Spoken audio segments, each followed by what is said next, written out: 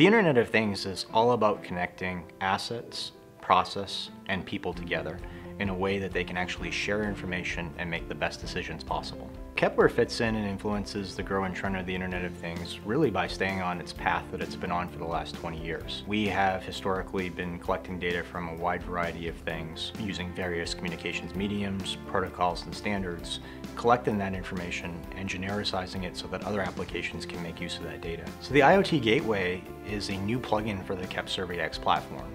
What it does is that it enables us to go and collect data at a given rate or based on condition and publish that information into enterprise applications that are built on these new IoT web-based technologies. Our decision to build the IoT Gateway was really market-driven.